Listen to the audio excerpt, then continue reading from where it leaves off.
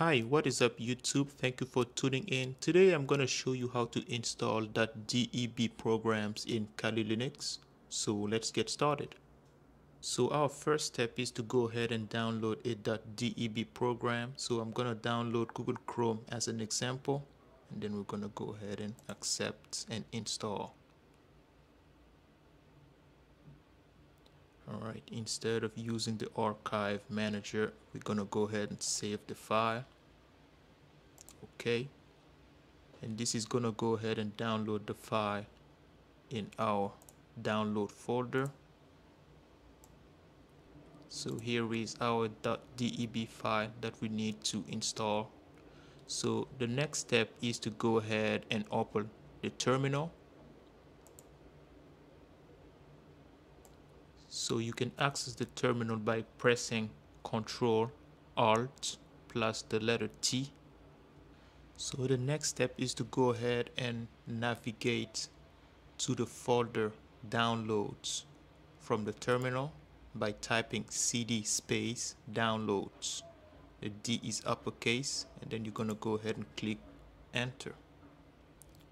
And then the next step, you're going to type sudo space dpkg space -i space, and then you're going to type the exact name of the program you're trying to install, including the extension .deb. So you can also right click it and go to properties, and then you can go ahead and right click the name or title, and then you're going to copy it and paste it right after the space right here, and then you're going to add the .deb, and then you're going to go ahead and hit enter.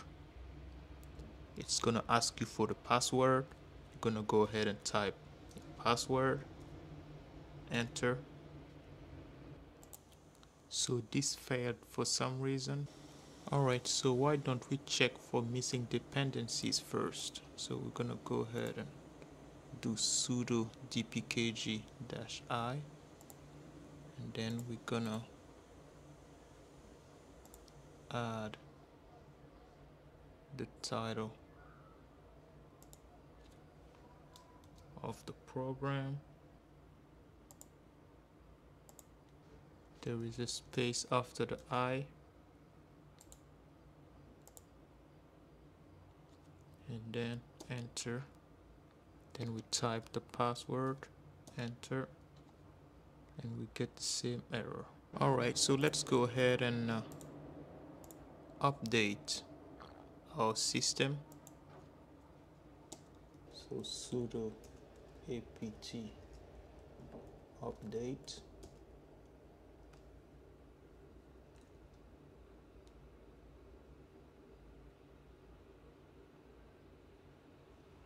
So it's gonna go ahead and download the updates, and then we're gonna do sudo apt full dash upgrade dash y, and then we wait till this is over.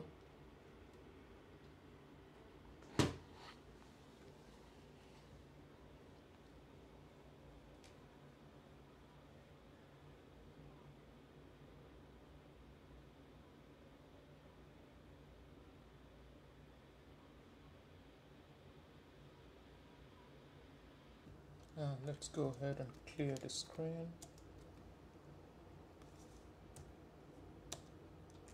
And now we're gonna go to CD downloads, and then we're gonna type sudo space dpkg space -i space, and then we're gonna add the name of the program we want to install, and we'll type enter, and we still have the same problem.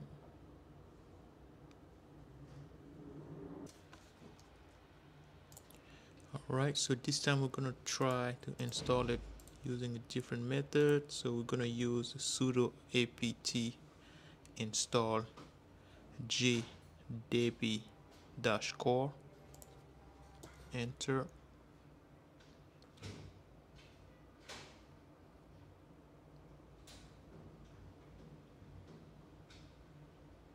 Alright, so with gdebit installed, we're gonna go ahead and use it to install our program. So we're gonna do sudo dash, sudo space gdebit space, and then we're gonna add the title of the program.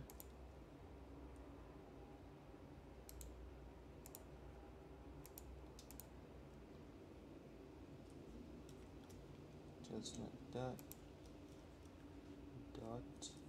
.deb.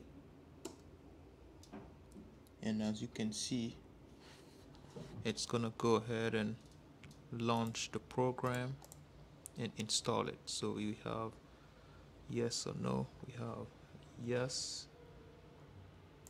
We're gonna type yes or Y, then enter,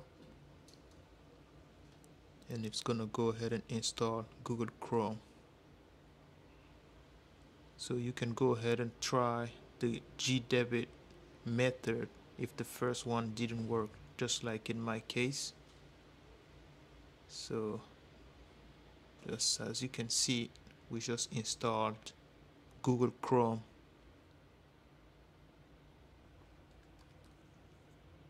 After searching Chrome, it pops up right here, and you can go ahead and launch it. Google Chrome ready to be used.